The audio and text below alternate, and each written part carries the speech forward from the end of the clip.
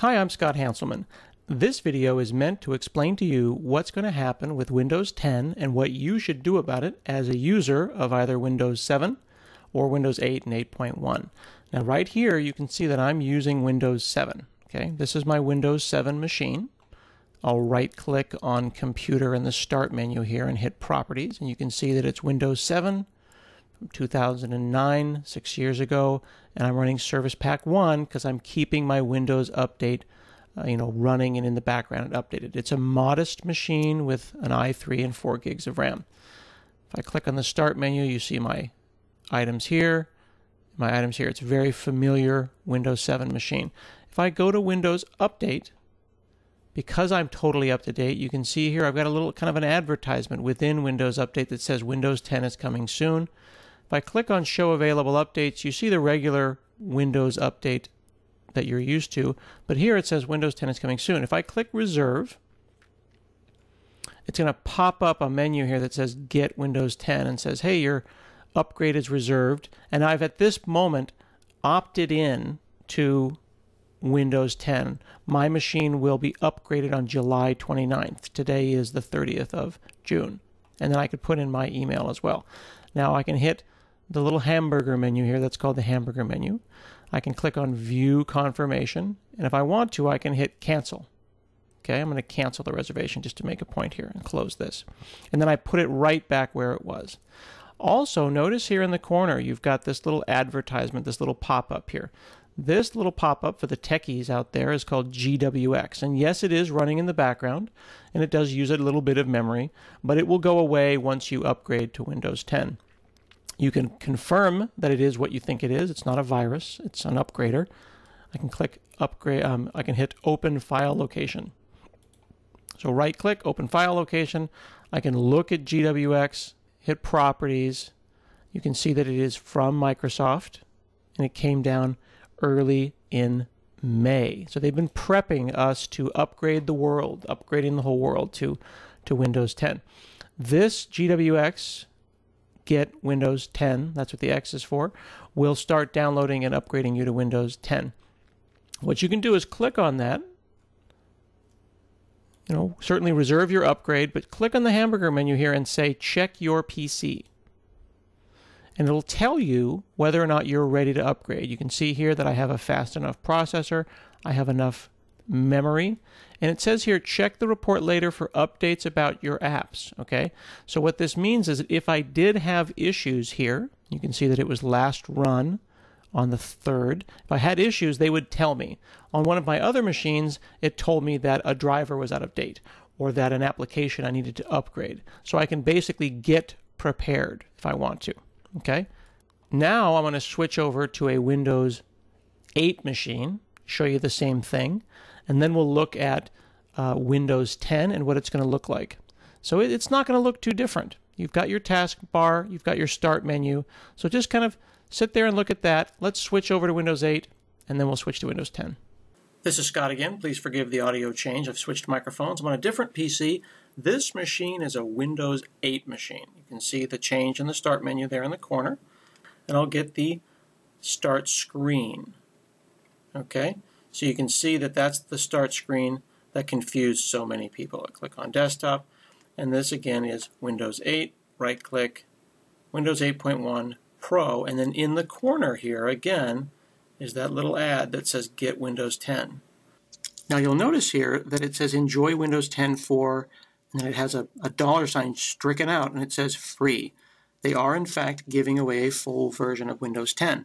I personally think that having people on Windows 7 and Windows 8 is, costing them money. They don't want to have to support those things. It would be better if everyone were on the same version of the operating system, and they're willing to upgrade everyone. So you have a year to choose. If you don't install it on July 29th, you can wait, see if your neighbors like it, and then install it at some point afterwards. You have a year to install it, and you get a free version of Windows 10.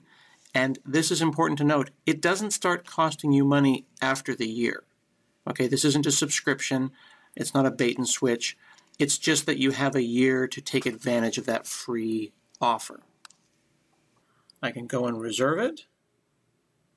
Let's check my PC first. You can see everything is cool. View confirmation, upgrade is reserved. And at this point, I don't need to do anything. Now, if I want to, I can hit Windows W, type in update, and go to Windows Update. You can see my upgrade is reserved, and if there were any additional updates, like here's a driver update, they will give those to me as well. Now, what's going to change, right? This is the start menu. You may or may not like that. Let's switch over to Windows 10 and take a look. So here is Windows 10. Now this is Windows 10 build 159. So this is not the final build, but I want to compare this to what we saw a minute ago in Windows 7 and Windows 8 and what you'll see when you show up here. So you've got your desktop, you've got the nice new Windows 10 wallpaper, you still have your taskbar. They've added this Ask Me Anything, where you can click there and ask Cortana questions. How old is Oprah? Oprah Winfrey is 61 years old. Will the weather be nice tomorrow?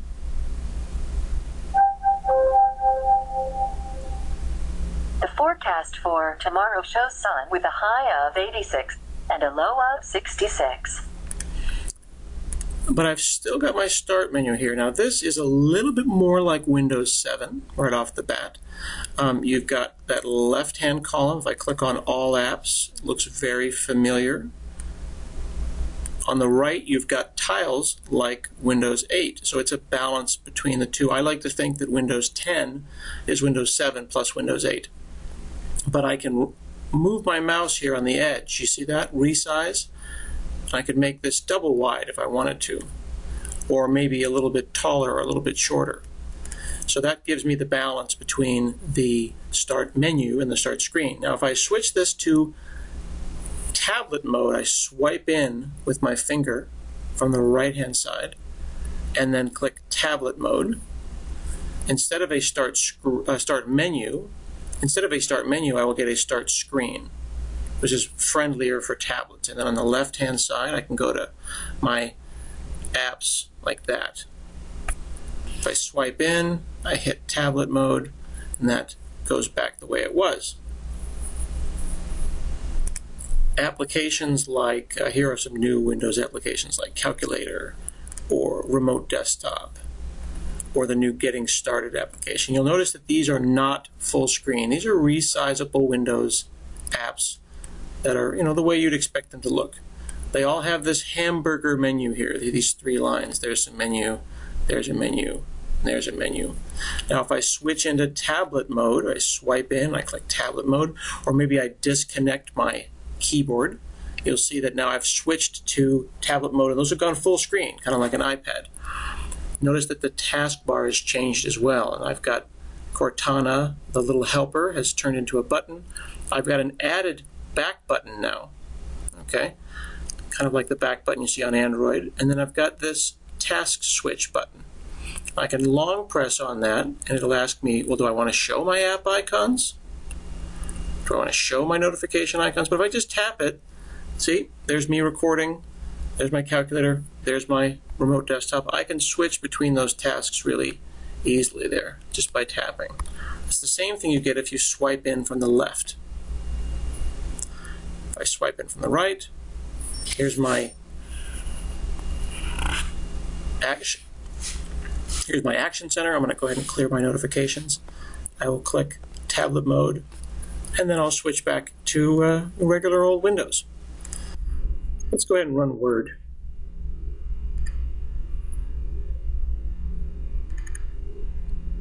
So here's Word.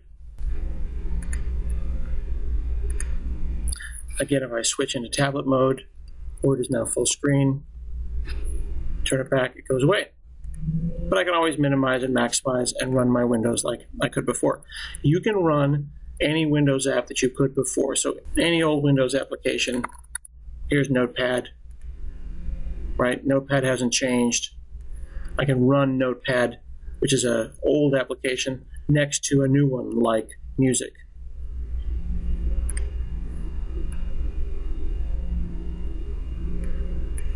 You can run Quicken, you can run QuickBooks, you can do whatever makes you happy. If I go into tablet mode, you'll notice what happens to Notepad. It goes full screen because you don't typically resize your windows when you're on a tablet. Switch out of tablet mode, goes away. Now, if you don't have a tablet or you don't have a Surface or you don't have a machine that you care about tablet modes on, then you'll never think about this stuff. So that's really important to remember. And if you don't want to see this stuff, you can make this as small as you want or as large as you want. You can certainly unpin all of these, and if these are moving around and they bother you, I can just say turn live tile off, and they will go away. So you don't have to see these. Even if you want to get rid of these, let's get rid of news. We'll unpin that. Maybe we'll just put Word up there, and we'll have Word and Excel. Let's go ahead and grab Excel. Pin to start. Go ahead and we'll stick that up here, and you can have just irregular icons if you don't like moving tiles. If you don't want these here, I'm going to right click and unpin. Let's put news back. I type news, I right click, I hit pin to start. News is back down here, and I can right click and then make it a little bit bigger, and then turn the tile back on.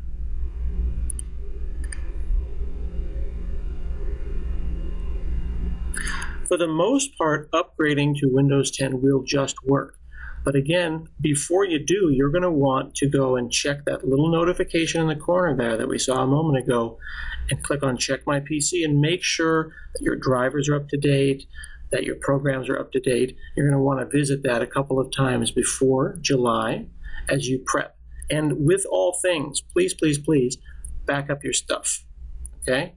It is not going to be a surprise when this happens. You're going to have plenty of warning, but seriously, get a USB key, put your things in OneDrive or Dropbox or Box or Google Drive or somewhere.